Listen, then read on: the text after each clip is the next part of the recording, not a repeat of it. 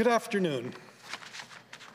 I'm hard-pressed to find the words to express my gratitude to the President-elect and Vice President-elect for the chance to be here today.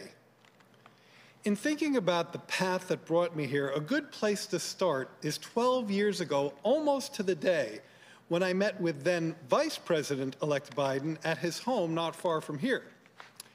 It was supposed to be a job interview to be his chief economist, but it quickly turned into a conversation about economic justice and fairness, which, as many here know, is a common destination in conversations with the President-elect.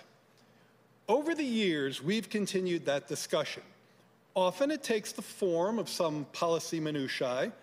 Sometimes it's me hitting him with far more graphics than are necessary, or him telling me to stop speaking economese and start speaking English. Guilty as charged, Mr. President-elect. I suspect the reason we had such a meeting of the minds back then dates back to a common saying in my household when I was growing up. If you're not part of the solution, you're part of the problem. I grew up with a single mother, a lifelong educator. There was a picture of FDR on the wall. Her proudest moment wasn't when I got a PhD, it was when I got a union card. Local 802, the New York City's Musicians Union, but that's a whole other story. Of course, if you intend to be part of the solution, you need to accurately diagnose the problem. In that regard, I think the President and Vice President-elect's agenda is timely, resonant, and visionary. Yes, they've stressed the urgent need to control the virus and provide the relief needed to help families and businesses get to the other side of this crisis.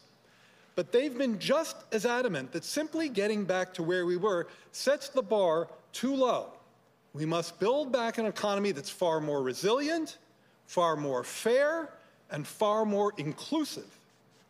It is precisely the vision this nation needs, and I suspect I'm not the only person on this stage chomping at the bit to get to work on making their vision a reality. Thank you.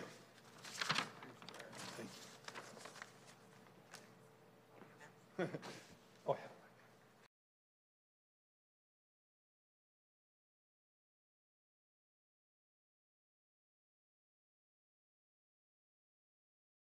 The biggest stories the moment they happen from around the globe. Subscribe to Bloomberg Quick Take now for insight in an instant.